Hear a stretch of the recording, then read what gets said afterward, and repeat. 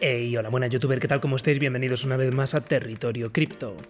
Antes de empezar a hacer farming, deberías conocer el funcionamiento de los tokens LP y del temido Impermanent Loss. Vamos a explicar todo esto de forma sencilla y rápida. Para hacer farming, lo que tenemos que hacer es aportar liquidez.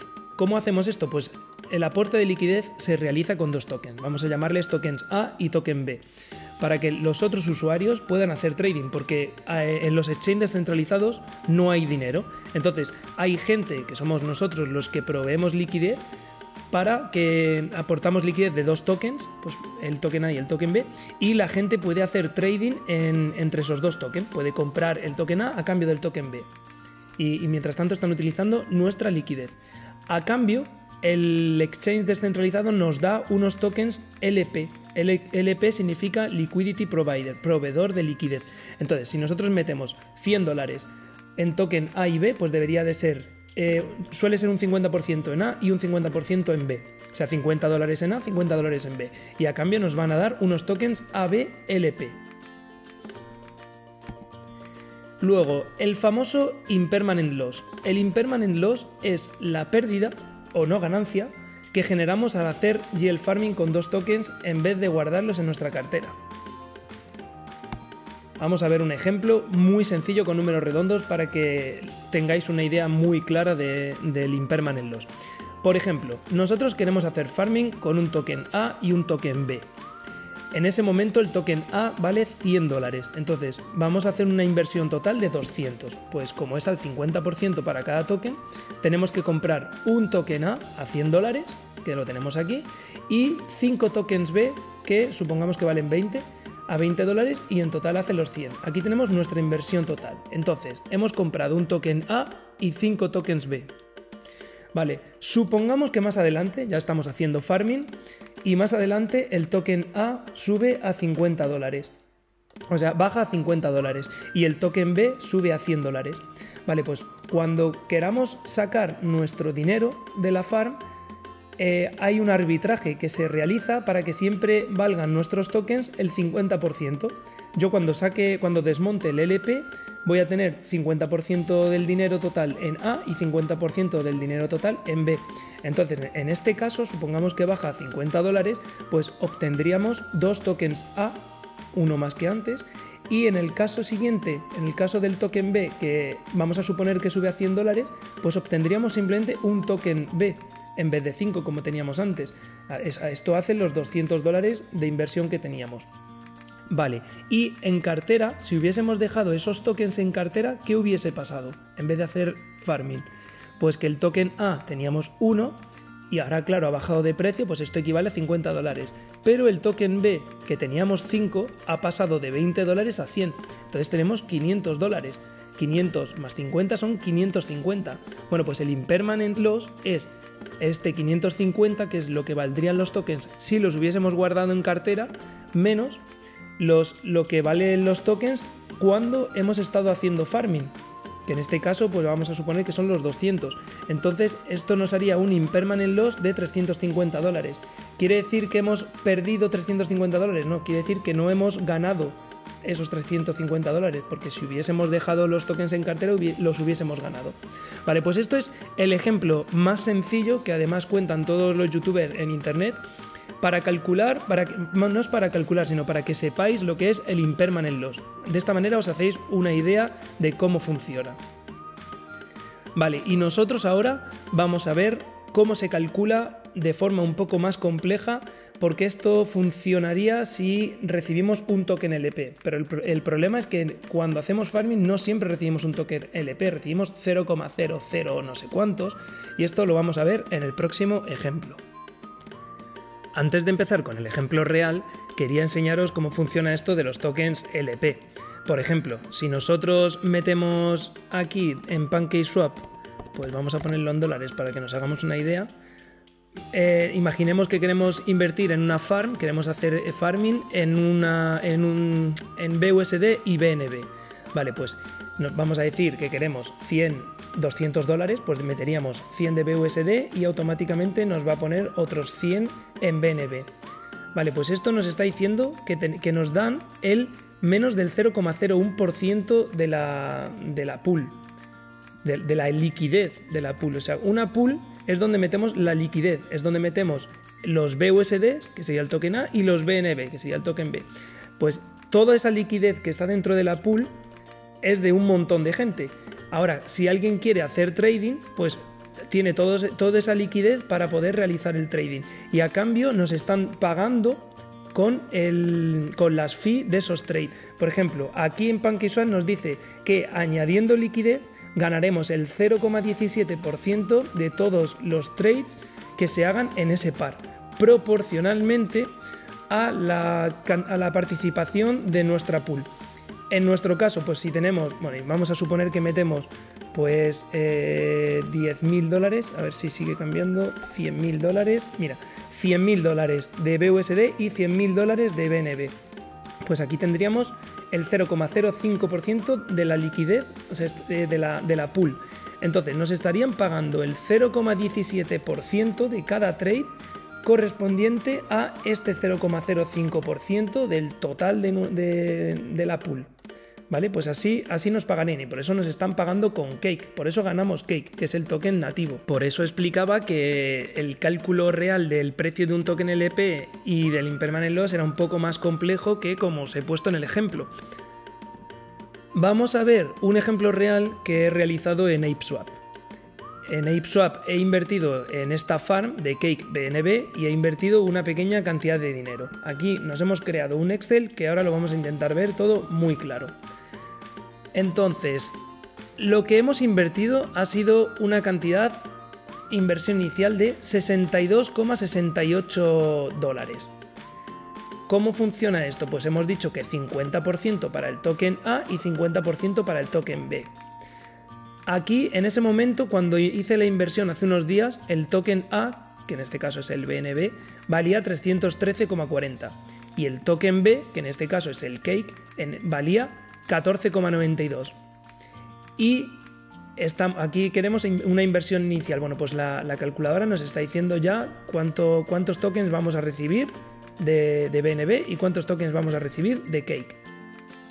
Y aquí estos son los tokens LP que recibimos, que no es la suma de esto y esto entre dos, como dice otra gente por ahí. Eso depende de los tokens de los tokens LP y que nos vayan a dar, que depende de la cantidad total de la pool y del supply total de tokens LP. Entonces, estos 0,44 que yo tengo aquí puestos, bueno, están redondeados, en verdad son los 0,437 que tenemos aquí. Pero vamos a mirar el ejemplo de forma más real, metiéndonos en el BSC Scan. Si le damos al BSC Scan, yo ya tenía aquí la transacción que realicé. ¿Qué es lo que hice? Yo metí 2,1 Cake y 0,1 BNB, que equivalen a los 62,68, son 31,34 de uno y 31,34 del otro, 2,10 Cakes y 0,10 BNB. Vale, pues aquí los podemos ver, 2,10 Cake y 0,1 BNB. Y a cambio, ellos me están dando este valor de aquí abajo. Ellos me están dando 0,439 ApeSwap, o sea, Ape LP, que es el token LP que yo estoy recibiendo. Vale, pues ese token que yo he recibido lo tengo que meter aquí, en cantidad. Y el programa nos va a calcular solo automáticamente el precio del token en ese momento y nos va a calcular la cantidad total, que equivale con esto, equivale a la inversión inicial. Vale, todo perfecto. Ahora, vamos a suponer que hoy queremos dejar de hacer el farming, queremos recuperar nuestros tokens LP porque necesitamos el dinero y lo queremos sacar ahora mismo todo. Vale, pues vamos a poner los precios. Bueno, aquí si le damos a actualizar en BSC Scan y ponemos el ratón encima, nos dice el precio actual. Entonces, Cake hoy en día está a 14,65. Vale, pues venimos aquí a Cake y le ponemos 14,65. Y el otro token, que es el BNB, está a 317,03. Nos venimos aquí y ponemos 317,03. Aquí hemos hecho un error ponemos la coma, listo. Y ahora lo que tenemos que mirar para saber el precio del token de hoy es el TVL de la farm y el total supply de tokens LP. Entonces, ¿cómo vamos a hacer eso? Bueno, pues desde aquí siempre te dice ver en BSC Scan. Entonces, si le damos, se nos abre el famoso Masterchef de esa farm, que es este de aquí. Entonces, aquí nos está diciendo en este momento, vamos a actualizarlo para que sea correcto, que tenemos 2.960.000, o sea, 2.960.000. Entonces, si lo abrimos, vemos que efectivamente hay 1 millón y pico en Cake y casi 1 millón en BNB. A veces aparecen por aquí otros tokens de que a veces suelen costar unos 1.000, 2.000 dólares. Bueno, pues eso hay que descontarlo, porque a nosotros lo que nos interesa son estos dos tokens, que es los tokens de la farm.